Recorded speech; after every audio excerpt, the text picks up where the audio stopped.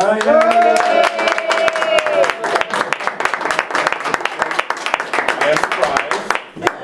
I don't know why. It's so rare that we get to surprise you. I'm going to let our supervisor of career and technology education, Mrs. Pearl, let you know why we're here today.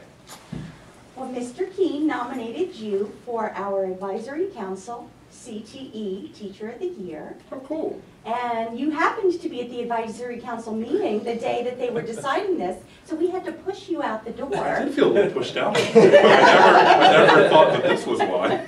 So that they could discuss and pick their selectees for the year. And you are selected as one of the CTE Teachers of the Year. So you will be recognized May 4th.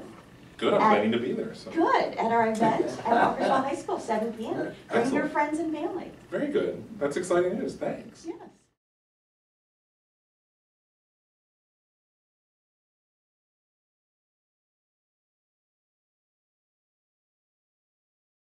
Well, that's a good question. I mean, I mainly work here at Lincoln High School as a transition education coordinator, which means I work with our work study, internship, and service learning students.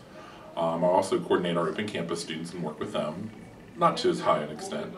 I do a lot to work with our kids and trying to get them ready for the real world, and meaning whether they're going to college or not, getting them to kind of know their place and their worth in the world of work, you know, their skills and things that they don't necessarily know on their own, get them to kind of realize their potential.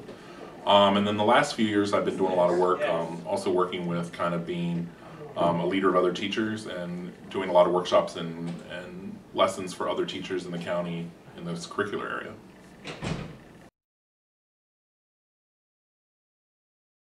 Well, it's always nice to be recognized, but it's never expected, and it's a nice surprise when it happens. And you know, I've got a couple different little things that I've recognized in the last couple of years, and it's always very humbling and very, you know, I always feel like there's so many other people that work as hard, if not harder, than I do. So it's kind of nice to have the recognition, but it's, you know, it's not solo. A lot of people work together to make everything happen.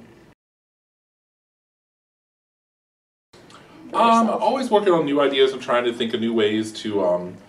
One of the things I really been passionate about and trying to think of new ways to get is to get more kids who aren't necessarily directly connected with our program thinking more about career prep.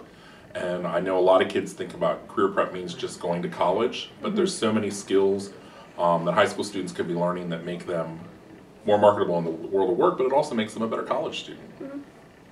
So thinking of new ways and really thinking of kind of the kids that are the in-between. Like we have, you know, a lot of kids at our school that are very motivated, very college interested, and then we have some kids who are not interested in the school at all. But then we kind of have the kids in the middle that come to school every day, they don't cause any trouble, they get C's in all their classes, they're just kind of in the middle, and they just kind of get to the end of high school, and they're not maybe going to go to the University of Maryland or WVU or anywhere, and they're just kind of done high school, but they don't really have an idea of what's going to happen, you know, in August. So try to better identify those kids and make sure they're aware of the options they have. Of things, whether it be school, training, work, programs that are in place when you're done high school to be able to be independent.